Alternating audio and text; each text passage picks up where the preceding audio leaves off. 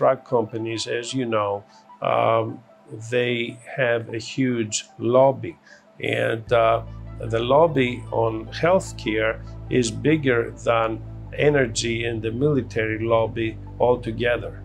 And you can understand why it is so very difficult for any administration and any politician to make some meaningful changes in the heart of the problem.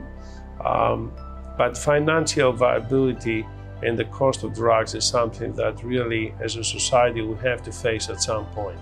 Unfortunately, there is a natural bias towards expensive cancer treatments because pharmaceutical companies, they are not set up to just try and find an answer. They are set up to make money. So ultimately, the drugs that will be researched with urgency are the ones that have the ability to make a lot of profit. Those are the ones that get invested in. And there was I believe, a document that Goldman Sachs had sent out that was discovered by CNBC last year that explicitly asked this question, is curing cancer profitable as a long-term business model? Curing cancer is a lot less profitable than having patients who need repeat treatments. That makes a lot more money for a pharmaceutical company than a cure. Would there be a financial disincentive to cure cancer? Of course. I mean, it's huge business, huge business. If we can come up with a way to manage your cancer so you can live indefinitely as long as you take the drug, then that's really a win-win for everybody, right? It's a win for pharmaceutical industry because they have to keep supplying the drug indefinitely, and it's a win for the patient because they stay alive. This is real. Cancer care is real, and it costs a lot of money, and a lot of people go bankrupt trying to deal with cancer, trying to fight cancer. In this country, there are too many stakeholders trying to get a hand in the pot. The only two stakeholders that matter, in my opinion, are the patient and the physician. But what ends up happening is they're the two that have the least control. So how is that fair to the victim of the cancer? The Food and Drug Administration, which approves drugs, doesn't approve it based on costs. It approves it based on its efficacy, its benefit. New Day Foundation is a local nonprofit organization, Michigan-based. We work with families who are struggling with something called financial toxicity.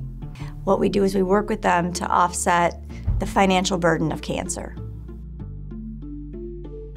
Financial toxicity is definitely not a new problem. It's something that is being widely recognized in the media, and it's being recognized globally.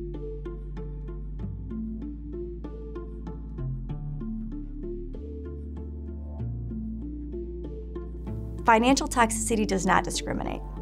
It's often insured people who are dealing with the problem of financial toxicity, and it's unexpected because people think cancer is a disease I have to beat physically, but they never for one moment think financially. It will send any family towards the direction of poverty. And so that is an issue. It's a problem, and it's ongoing, and it's getting worse. I mean, I think people are getting pinched more than they were even 10 years ago. Everybody thinks you're diagnosed, you go to the doctor, you run into the hospital, you get all the tests you want, but it's not that simple.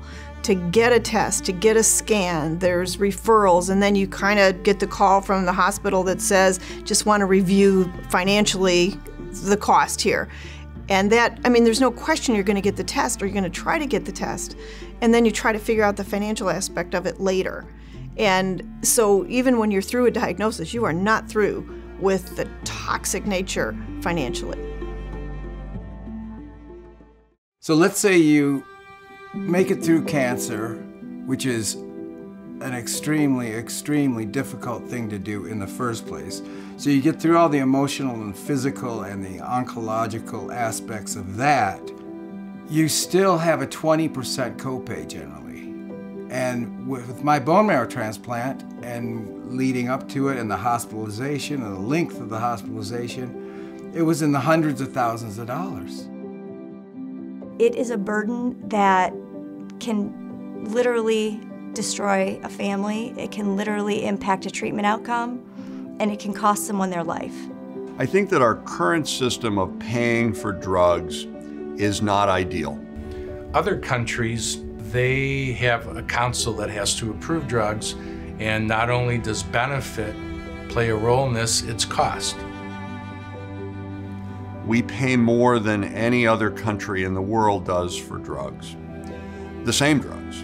You can get the same, I mean, we are very close to Canada here in Southeast Michigan, and we can get the same drugs often for 1/10 of the price in Canada that you can get them for here in the US.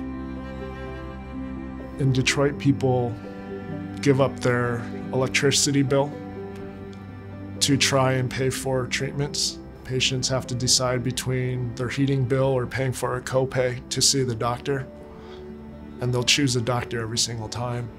This is f***ed up.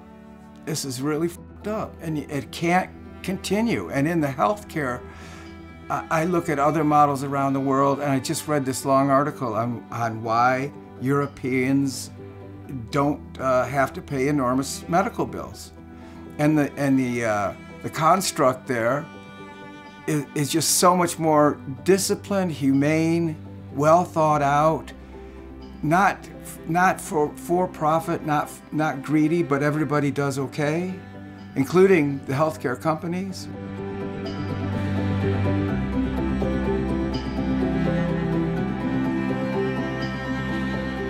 The number of patients that can afford the type of surgery that I have with the bills that they get are very few. And as a medical care provider, I never knew that until my patient brought in the bill from her hospitalization, which came in at $118,000. And I was only one part of the treatment.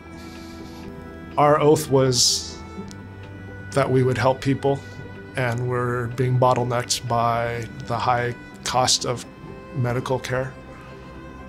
That makes it extremely difficult to get patients the best care in a timely fashion to help them try and beat their cancer.